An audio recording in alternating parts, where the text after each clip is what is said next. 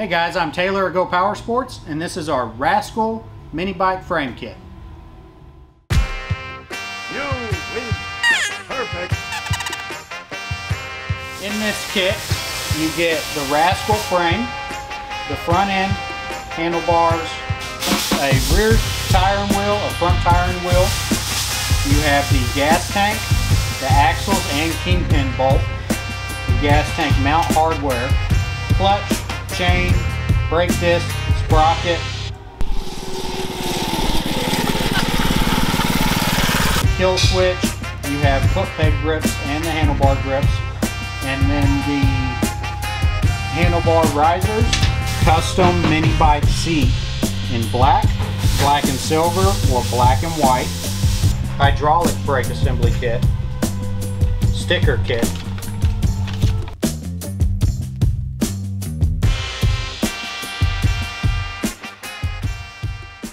The first thing we're going to do is check this neck for burrs. When you drive these bushings in the neck, they need to be free of any kind of sharp edge.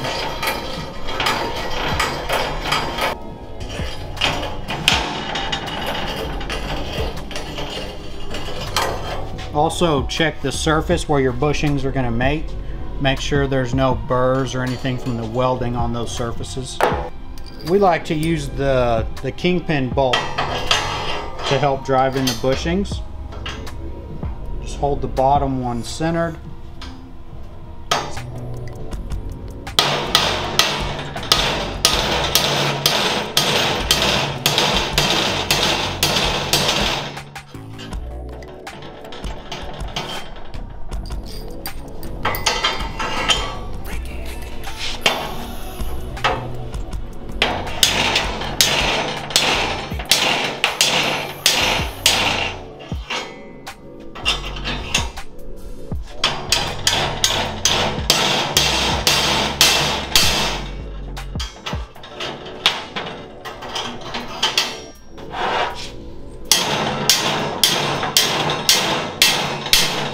Once you get the bushings in, then we can slide on the front end.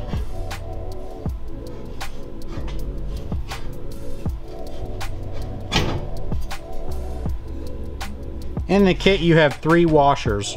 If there's play between the front end and the bushings on the neck tube, you can add a washer to the top or bottom.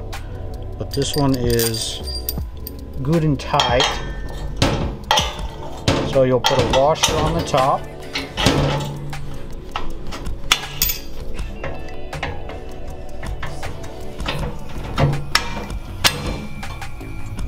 Washer and nut on the bottom. To tighten this neck bolt, you're going to need 2 3/4 inch wrenches.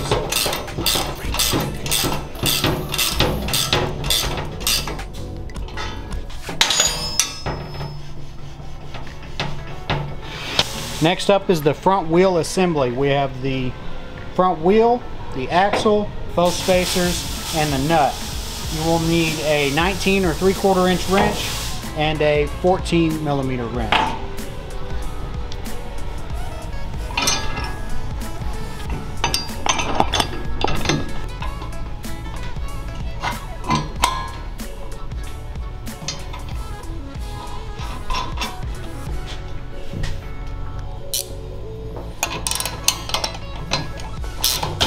These wheels do have a crush sleeve, so you can get this axle pretty tight.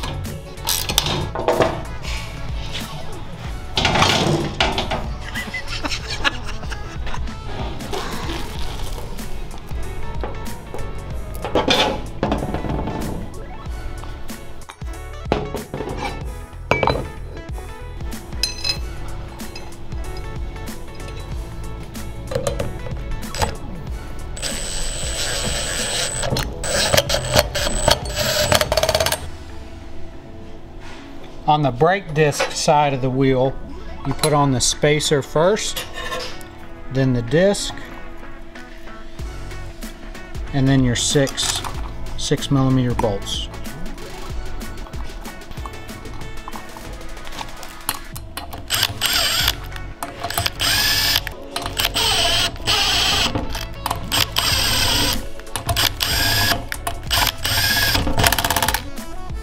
Then we're going to slide the wheel into place with the rear end jacked up and put in the axle with the first spacer.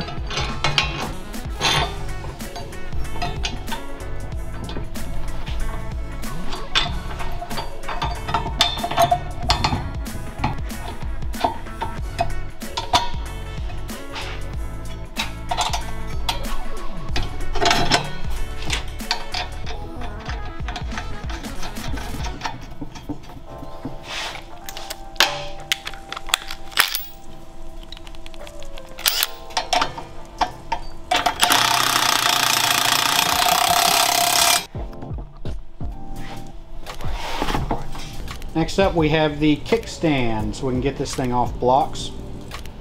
You're going to take out the cotter pin.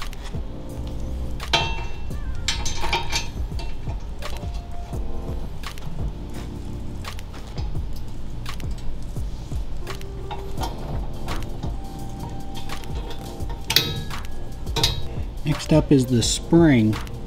I like to hook it on the bottom of the kickstand first.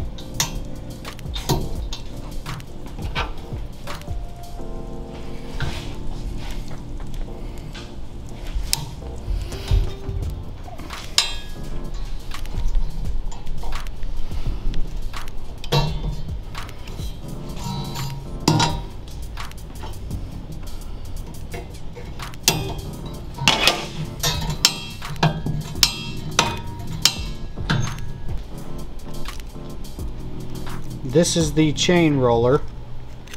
It has 2 bearings and a crush sleeve on the inside. Put your bolt through. Then you have a flat washer that rides up against the slot, and then your lock washer, which will ride up against the inner race of this bearing. Then on the other side, lock washer and nut. To tighten this, you will need a 13mm socket and a 13mm wrench.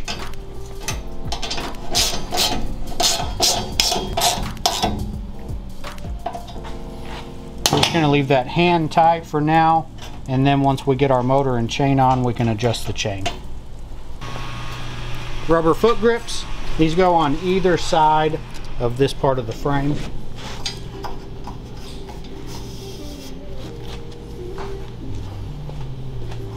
Next up, we're going to put on the ape hangers. We have these risers. In this riser kit, you have 2 tops, which are recessed here for the flanged bolt, and then the bottoms are flat, and they're also taller.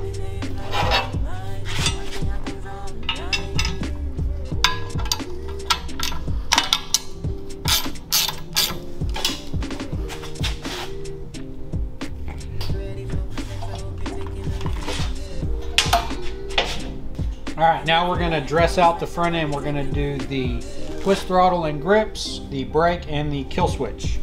We'll start with the twist throttle. Take out these Allen screws.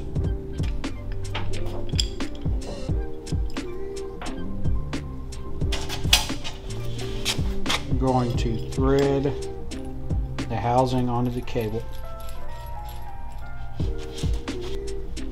Pop in the guide.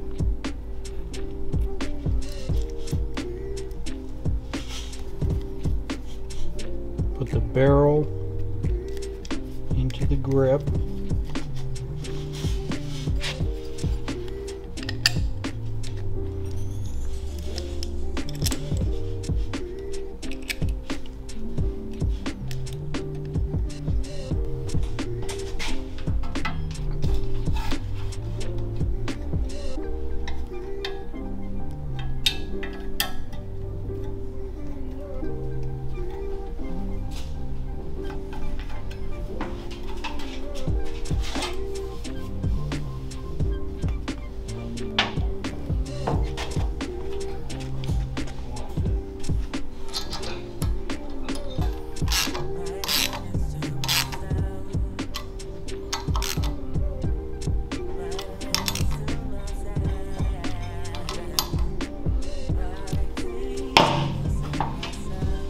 Now the kill switch we're going to put on the left hand side in between the brake and the grip.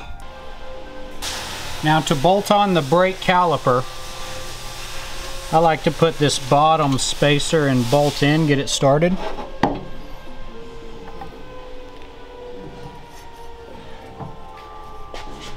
And then line up that first hole.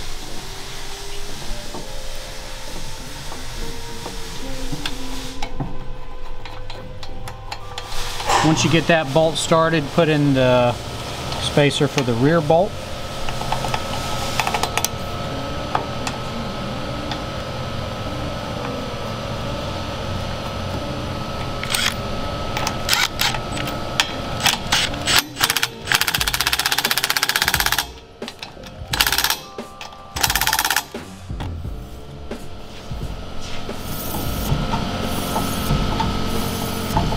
Next up, we're going to put on the top plate, the gas tank mounts, and the clamps to hang the tank. So we're going to start by putting the top plate lined up with the holes.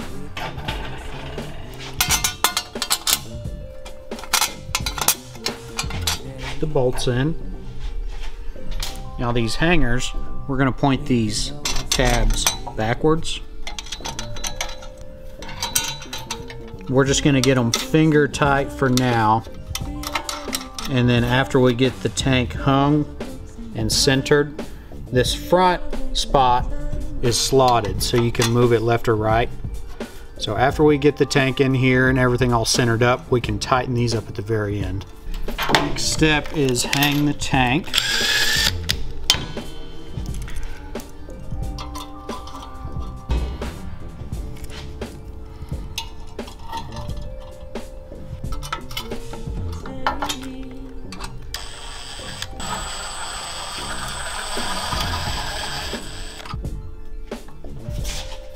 Okay, tank, the cap is centered in this slot for the top plate.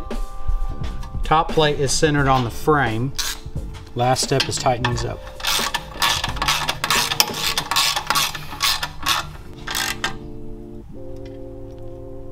On this rear bracket that runs across the frame, not only does it add strength, also it's an alternative tank mount if you want your tank hung in the rear of the bike.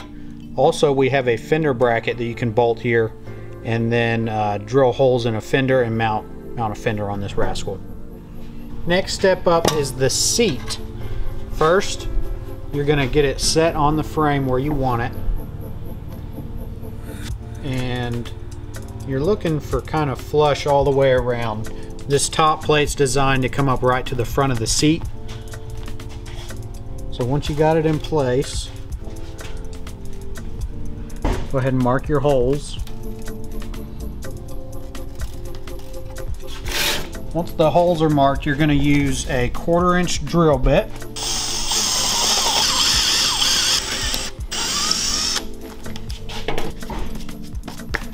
Once you have your pilot holes started, I like to go in and get some threads already set in there. Makes it a lot easier to assemble.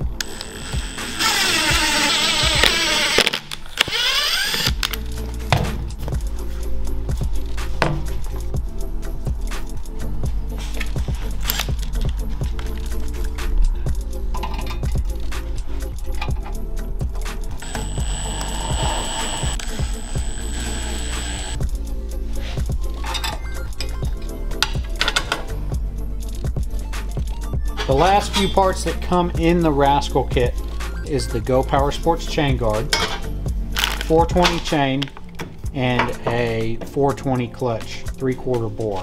An engine does not come standard in the kit, but that gives you an option to put on whatever engine you want. We're going to put those on our Tillotson 212 engine. We're going to run this completely stock to show you how it fits.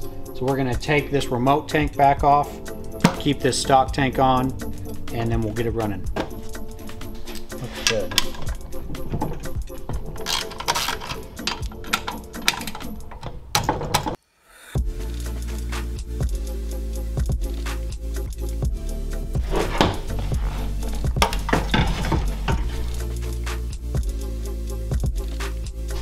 This Rascal looks Somebody dope though. jacked our 13.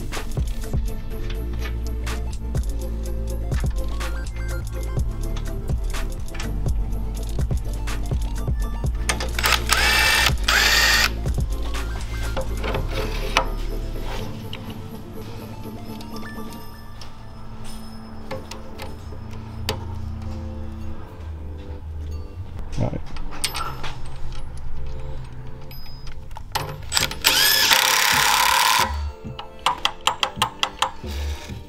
So we're going to get this chain close to tight. We'll do our final adjustment with the chain roller, and we're going to push our engine all the way to the right in the slots. That will ensure that it's perfectly in line with the axle hanger and the sprocket, and everything's going to jive together.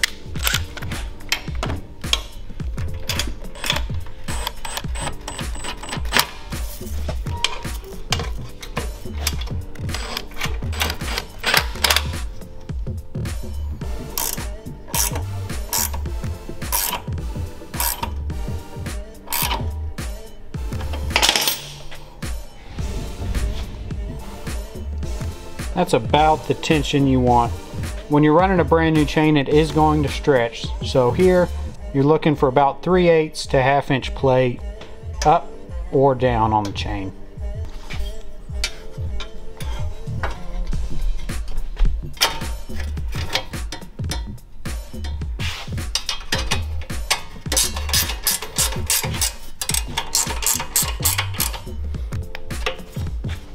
We're going to take off this stock air box, get the throttle cable hooked up, get the kill switch hooked up to the front of the engine, and then we'll tidy up all the lines.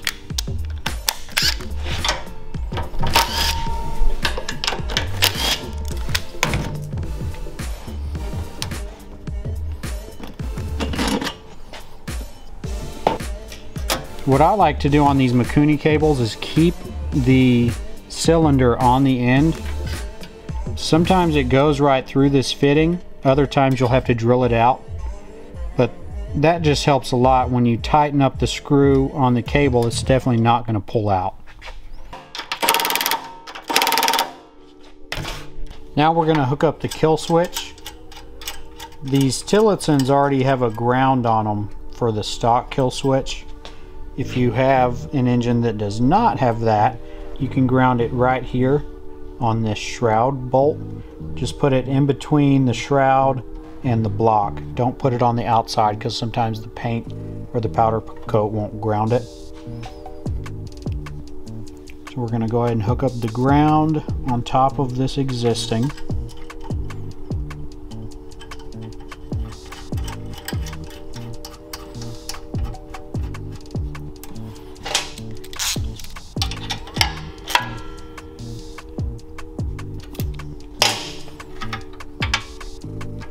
Your kill switch already has the correct end on it. You just plug it right into the engines.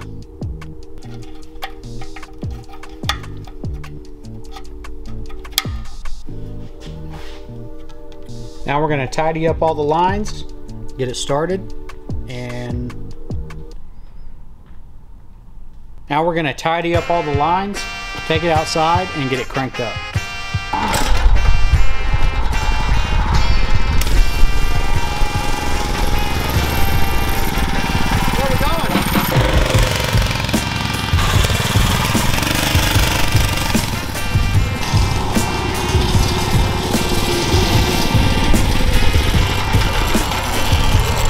Alright guys, thanks for watching. That sums up our GoPowerSports Rascal Minibike Kit. Please let us know what you think in the comments. Make sure you like, subscribe. In the next video, we're going to tear this thing down.